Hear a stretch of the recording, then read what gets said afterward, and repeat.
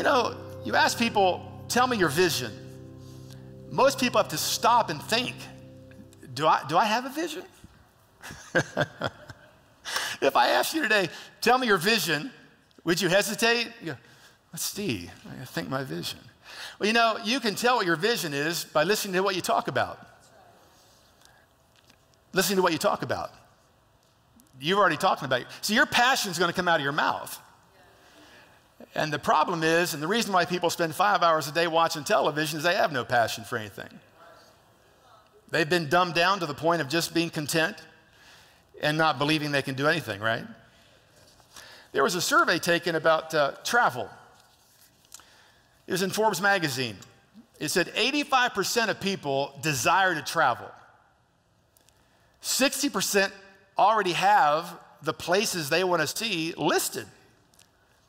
But 11% have never traveled out of the state they were born in.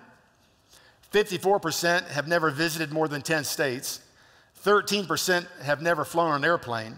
40% have never left the country. Interesting. Interesting. They had the desire, but they never did it. That's interesting. Well, here's what I say about that survey. They had a desire, but, you know, your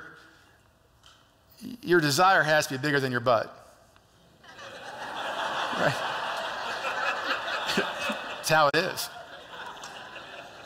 I met a man on a plane once. We were talking. We began to chit-chat a little bit.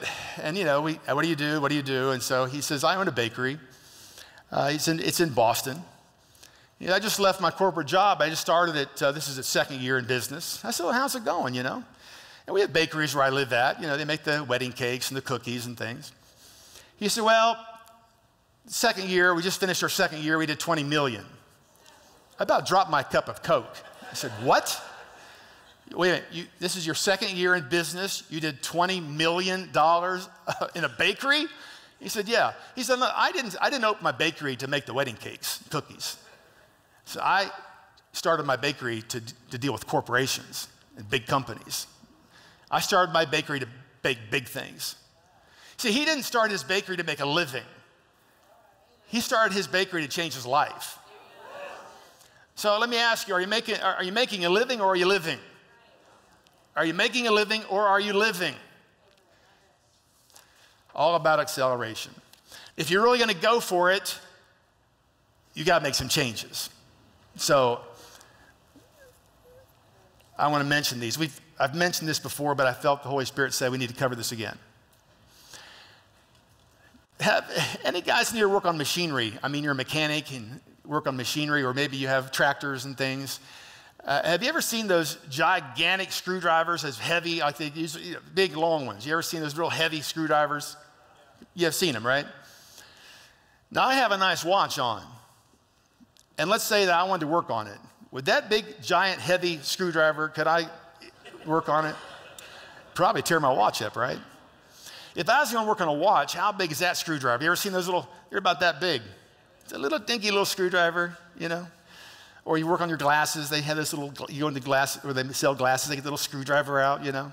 If they came out and said, set your glasses down on the floor there. All right. That's not going to work, is it? No. So many people are motivated by what they see instead of the effectiveness of what they're doing. I call it going for great and missing significance. And this is really the greatest temptation in our culture, is the media broadcasts so many things that are great that we get so distracted, and when you become distracted, you become confused. How many found that out? You go to your phone, you're going to look for this one item, and an hour later, you haven't even gone there once, and you find that you're so confused, now you've got 12 things swirling through your mind, and you never did go back to the thing you were going to get done, right? So distractions bring confusion. So I remember as a hunter, you know, I was going to try duck hunting. I was a squirrel hunter back in as a kid, high school, junior high. But I would see these ducks fly over. I knew I had the magazines. I thought, well, maybe I'll try. So I thought, well, what do? You got to buy decoys, right? That's what the magazine said. So I went down to whatever it was, I think some store down, I can't remember, but bought maybe 10 decoys. There's a little pond out where we were squirrel hunting. I saw ducks once in a while, so one morning my friend and I went down there and threw the decoys in there and sat a while, nothing happened. And I got bored, and so I wandered down to a little creek there and began to look for squirrels. And as I was down there, I saw this flock of ducks circle the pond and come into land. And I was excited. How many are excited when you see potential in front of you? You see an opportunity, right? And so I was excited, and this pond was perfect because it was built up by a dam, you know, and so I could sneak up on the pond without the ducks seeing me because I could come over that dirt embankment and I could bushwhack them, right? So that's what I did. I come up over that pond, had my double barrel 20 gauge, and I snuck up over and peeked over, and sure enough, the water had about 20 ducks on it. Man, I thought this was great. And then I noticed that these ducks, but in the midst of these ducks, there's these big ducks. And I thought, well, I know what I got 2 shots. I got a double barrel. I'm going to shoot one while it's on the water. And then as they take off, I'll drop a second one. I'll have me a good meal. So the big ducks are out there and the small ducks. So I take careful aim at the big duck and I shoot, and they all take off. And I shoot again, I miss. And then I look back at the one I shot, and amazingly, it flipped on its side and was sinking. All of a sudden, I realized I'd shot my own decoy.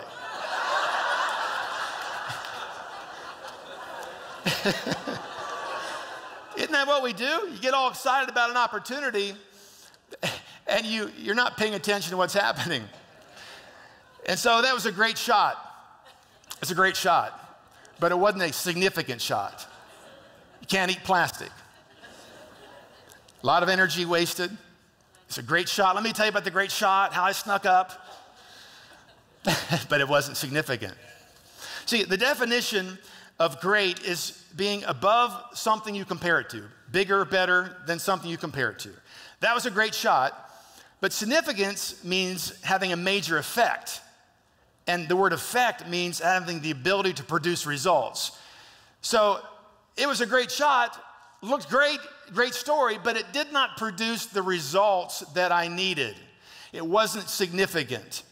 And so what the enemy wants to do is get you all enamored with all the great things, everything that looks good, and everything be good and make you feel good, and trying to get you to be great. For what reason? Really, what you need to be focused on is significance. Getting done what needs to get done, and getting the assignment done, and being focused and not distracted, right? Come on now, is that right? We've got work to do. So write this down. Don't take the decoy. The enemy is trying to decoy your energy and your life out of your assignment. Don't take the decoy.